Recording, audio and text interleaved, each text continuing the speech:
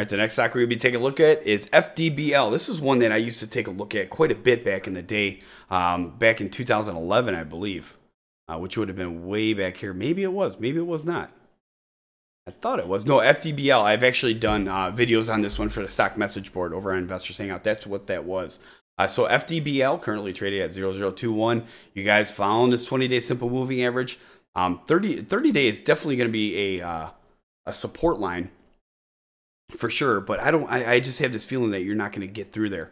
I don't think you're going to get that low. I would definitely keep an eye on this one for Monday for sure. If you guys are looking for stocks on Monday, throw FDBL on your list.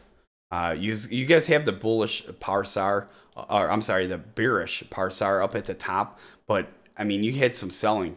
You had some sellers here for the 17th, 18th, and the 19th. Pretty beat it up pretty good, but still, you even though there were red days and sells, there was plenty of time to move in there. At 0021 right here though, watch for a bounce off this 20-day. That's what I'm looking at right now. I think that is completely possible. 0021, watch for a bounce off of the 20-day simple moving average. All right, so again, thank you for bringing this over on YouTube to take a look at. So like I said, 0021, watch for a bounce off that 20-day simple moving average on Monday. Put this on your watch list for sure on Monday.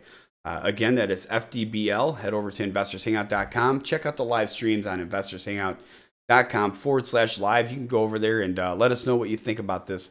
Even if it's in a few weeks from now when you're watching this video, let me know. All right, let me know how it's looking. If you want another video chart, make sure you drop us a line there.